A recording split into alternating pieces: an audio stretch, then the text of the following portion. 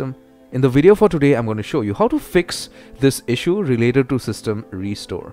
If you are trying to create a system restore point, or if you're trying to access a system protection and you're getting a pop-up like this and you're not able to access system protection to restore your system or to delete or whatever it is, watch my video till the end.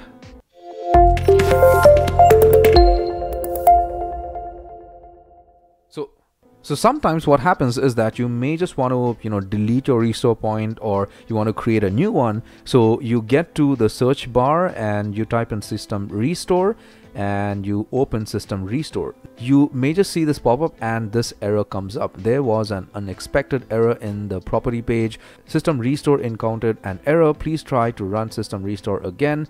0x81000203. Please close the property page and try again. So if we click on OK, you don't see your available devices out here. So this is an error that happens basically on a Windows 10 or Windows 11 PC when you do updates. I've never come across this kind of an error in the older versions of Windows wherever we could do or create a system restore point. So in order for you to fix this, follow these steps. So you could close this error box. You could close this by clicking on cancel, and then you could type in registry editor. Open registry editor.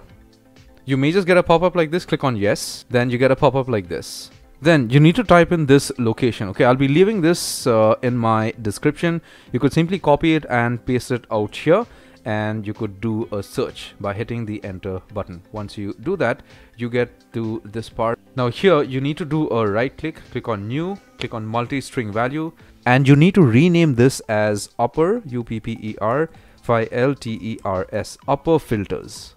Once you do that, you double click this, you get a pop-up like this. Here you need to put in volume snap, or VOLSNAP, and then you click on OK. Now you may just get this warning, click on OK. Once you do that, you're done. X out this and you have to restart your computer. So you could just restart your computer. So I've restarted my computer and I typed in system restore point again out here in the search box. I did a search for system restore and it is not giving me an error anymore. So if I want, I could go ahead and configure this.